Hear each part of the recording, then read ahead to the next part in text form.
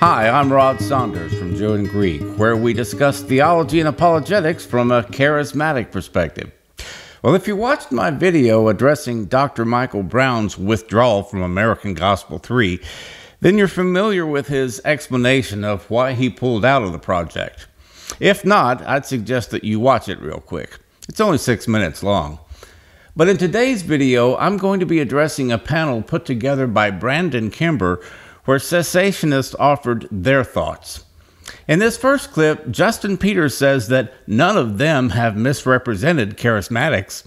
And of course, none of us have misrepresented any of the people that we have been talking about. None of us have done that. Okay, I'm not even going to respond to that, other than to say, check out my Justin Peters playlist, compiled response videos I've compiled over the last 5 years. It's in the description. In the next clip, Richard Moore says that we're supposed to mark and avoid those who oppose sound doctrine. Paul says it in Romans 16:17. Mark and avoid those who oppose sound doctrine.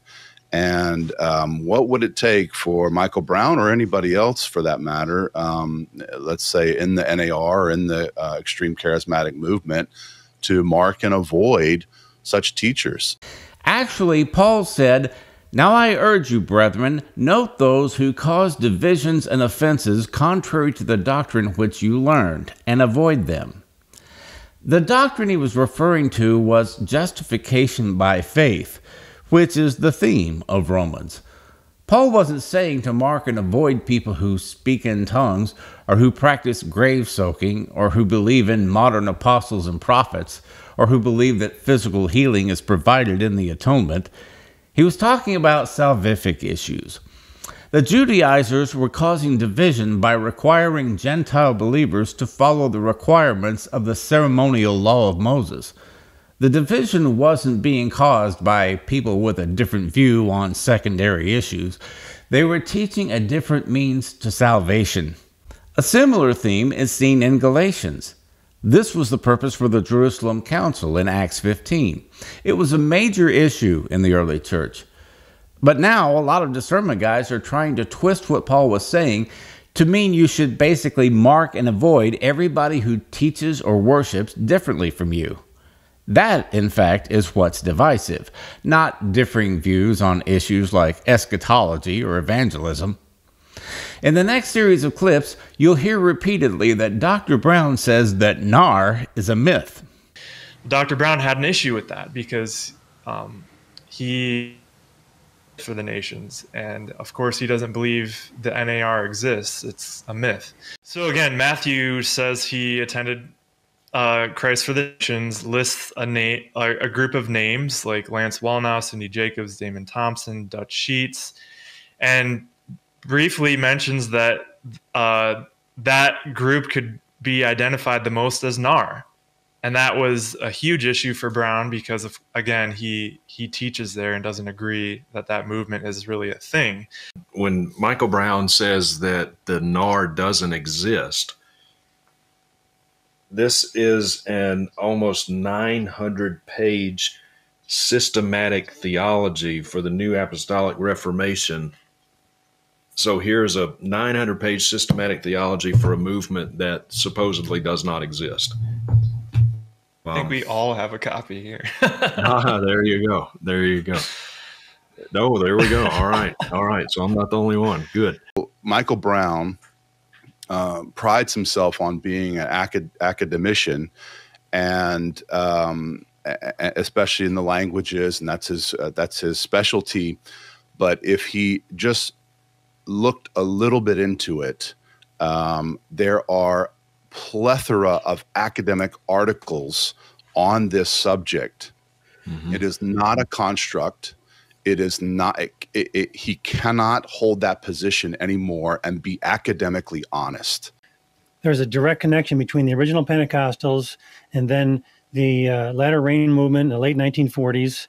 Gordon Lindsay was the founder and organizer of that entire movement, and he is the link between the early Pentecostals and people like Todd White today. So for Dr. Michael Brown to say that the New Apostolic Reformation doesn't exist is frankly, in my opinion, is a worthless thing for us to waste our time trying to argue about, because it's so obvious that he's wrong. It's so obvious. The evidence is overwhelming.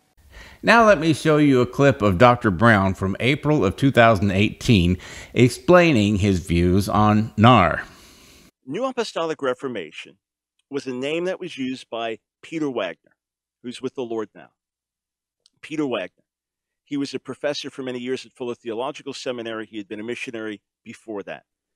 And he felt that he was raised up by God as an apostle, that God was raising up apostles all over the world, and that God wanted apostles to be in their proper place in the church, and that that was essential for the good of the church.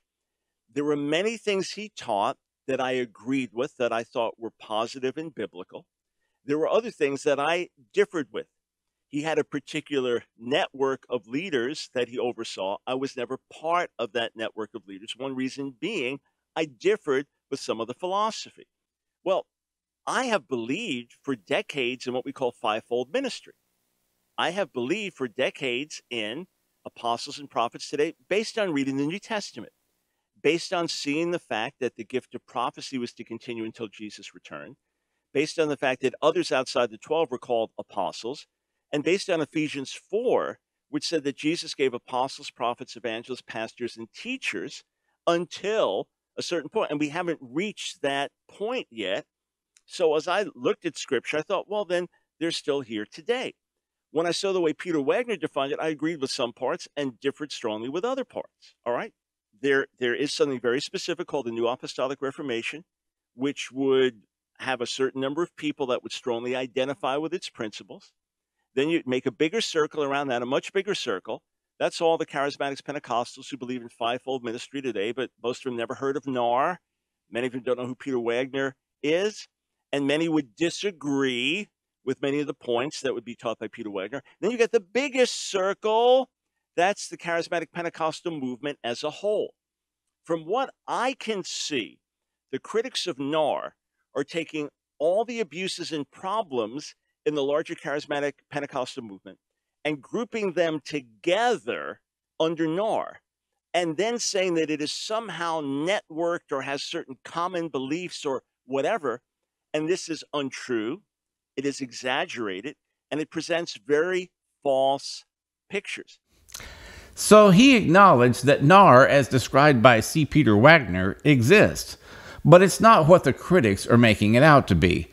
The myth or conspiracy theory that he has referred to is the NAR hysteria created by the likes of Holly Pivick, that there's this massive movement of hyper-charismatics who believe in an open canon of Scripture, who are promoting a theocratic agenda, and who believe in modern apostles and prophets with equal authority to the original 12.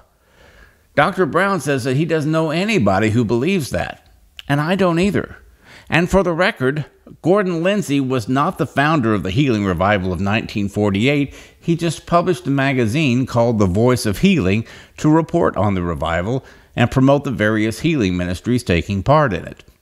The last issue of The Voice of Healing was published in 1957, and Brother Lindsay passed away in 1973. So I don't see how he had any connection to people like Todd White, who nobody heard of until about 10 years ago. In this clip, Stephen Kozar says that the Assemblies of God wrote a position paper against the Latter Rain movement back in 1949. The issue of impartation and having this superpower and this super mantle thing, that goes back to the Latter Rain movement. It's no different than what's happening in the New Apostolic Reformation. And the Assemblies of God spoke and wrote against it in their 1949 position paper. And I brought this up in more than one of my videos because everyone thinks, oh, these cessationists are all, you know, this tiny little cluster. I've even heard somebody refer to us as the cessationist mafia. And well, then I guess the Assemblies of God is part of the cessationist mafia, because even they are against this idea of these super, you know, mantle. They have mantles and they have anointings, they have impartations, and if you go to their meetings, they'll lay hands on you, and now you get that impartation. Okay, let's look at the paper that Brother Kozar was talking about. I couldn't find anything on the Assemblies of God website about this, but I think this is the document he's referring to. It's from the 23rd General Council of the Assemblies of God in 1949, and it talks about extreme teachings and practices, including an overemphasis on impartation, error that the church is built on the foundation of modern apostles and prophets, confession of sin to man and their approach to deliverance ministry, error of tongues as a means of equipping missionaries to preach, extremism in personal prophecy, other teachings that the Assemblies of God don't like. So you can see here that the Assemblies of God were all for an outpouring of the Spirit, but they wanted to ensure that everything followed Scripture, and they felt that some in the Latter Rain movement weren't doing that. I can tell you, as a guy who attended an Assembly of God church from 1974 to 1980, my pastor, Carl Alcorn, participated in that revival with the blessings of the Assemblies of God. They weren't against the movement, they were against extremism. And so am I, and so is Dr. Brown. So are most charismatics. Of course, you wouldn't know that by listening to the discernment crowd, who want to follow John MacArthur's example from the Strange Fire Conference of presenting the extremes as the norm. In this next clip, Chris Rosebrough makes a distinction between continuationism and restorationism. It is only people who are academically and historically dishonest and purposely trying to gaslight us that claim that the church has always been continuationist. It's baloney. The Pentecostals of the early stripes were all restorationists. When you read Frank Bartleman's book on the Eyewitness to Azusa Street, he was not a continuationist. He was a restorationist. He believed that God restored the gifts to the church. In fact, he has a whole narrative in that book explaining how the Holy Spirit disappeared because he was offended by the fact that the early church put in structure and had organized church services. According to Bartleman, that will drive the Holy Spirit away. And it took more than a millennia for the Holy Spirit to return and for these gifts to be restored. Well, I don't know anybody who makes the claim that the church has always been continuationist. Clearly, throughout most of church history, the gifts were neglected, and the prevailing view was cessationism. But continuationism and restorationism aren't mutually exclusive concepts. A continuationist is a person who believes that the supernatural gifts of the Spirit, listed in 1 Corinthians 12, 8 through 10, remain in operation until the Lord's return. A restorationist is a person who believes that certain truths or practices seen in the early church were lost and need to be restored. It seems to me that Chris is trying to redefine restorationism to support his argument. Restorationism isn't the belief that we need to restore something that God ended. It's the belief that we need to restore something that God brought about but was lost to the church either by ignorance, unbelief, or corruption. In the next clip, Richard Moore claimed that Dan Farrelly of Bethel said that Luther and Calvin were apostles, but they didn't call themselves apostles because they didn't know the word for apostles. The Rediscover Bethel podcast, Dan Farrelly, the pastor of Bethel, said that the reformers, Luther, Calvin, and then he named others like Spurgeon and even then Wesley a little bit later in that whole pod. He said they were all apostles and they just did not know that they could call themselves apostles. They didn't know the word to use, as if Luther, who translated the Bible in 6 months in Wartburg here in Germany, did not know the word apostolos. Can you imagine that, Chris? No. Yeah. So no, they barter in revisionism history. So they have to revise history to insert apostles all throughout and sprinkle it throughout. Although all those reformers would have rejected the term out of hand. I think Richard Moore is engaging in a bit of straw manning here. Now, I'm not sure, but I think this is the clip that he was referring to. Apostles were the most common title given to a spiritual leader in that day, at least named. Yeah. along with prophets. And then, so we're not saying this is the only way to do No, church no, government, no, of or course if not. you don't do it this way, you're out of the will of God, or you've misunderstood any of that sort of thing. It's just that the case, we're making the case like, no, there are actually apostles are necessary for the church to be its amazing self. Yeah. I would say that we've had apostles for a long time. We just didn't have the label for them. So Yeah. when I look at Luther or Calvin, they're probably turning over in their graves with that. But these are guys who start. Careful, there. They interpret great scripture. cloud of witnesses Totally watching they us are. maybe right now or So something. they interpret scripture. They create Yeah. whole movements. They have interaction with other large leaders of other movements, Yeah. saying, "Hey, I'm concerned about this. I wonder about this." And so you look through. There's been apostles all through church history, but we just didn't have a label for them. And so we've kind of every denomination, almost every denomination, has an apostle, an apostolic person. Put it that way. Even Yeah, if I they think didn't call that's him easier that. to swallow. Yeah, an apostolic type person leading it or initiating that Yes. movement. And so, you look at A.B. Simpson with the CMA, or Amy Semple McPherson, or even, like I mentioned, Calvin or Lutheran. These guys are starting whole movements, raising up leadership, giving interpretation of Scripture. They might not, they've suffered for it, like Paul talks about the marks of an apostle. Maybe not moving in signs and wonders, all of them, but Paul talked about moving in signs and wonders being one of the marks of the apostles. Yes, he did. So what Dan was actually saying was not that Luther and Calvin didn't know the word apostle, but that the church didn't know what to call them because it stopped using the word apostle. Whether or not Luther and Calvin should be described as apostles is up for debate, but there's no question that the church stopped referring to people as apostles in the Reformation era due to its cessationist leanings and its opposition to the Catholic Church's claim of apostolic succession. Their disdain for the Catholic Church left them with an aversion to any use of the word apostle in the modern church. So naturally, they avoided it. In this clip, Chris Rosebrough says that Jimmy Evans is the apostle over Robert Morris's Gateway Church. It's well documented that Gateway Church has an apostolic leadership. This is just easy to get at. I mean, just go to their website. It talks about these things, and I don't understand. Except for Dr. Brown is constantly running interference, and what's weird is that I spend my weekdays researching, listening to people, going back and re-listening to what I've just listened to, taking notes then on the third try and trying to work this all out and how to put this together. I don't see Michael Brown putting any effort at all into researching to see if the claims that you're making can somehow hold water, because it doesn't take more than 5 minutes to recognize that, wait a second, Gateway Church, Jimmy Evans is the apostle of Robert Morris. Well, first of all, Dr. Brown has an international ministry to run, an itinerant speaking schedule, and a ministry school to oversee, in addition to his daily broadcast. Chris Rosebrough, on the other hand, pastors a church of about 100 people in Pig's Butt, Minnesota, which leaves him plenty of time to devote to his blog and his YouTube channel and looking for people to ridicule, criticize, or condemn. And secondly, Jimmy Evans is considered the senior pastor or apostolic senior pastor at Gateway because he helped plant the church.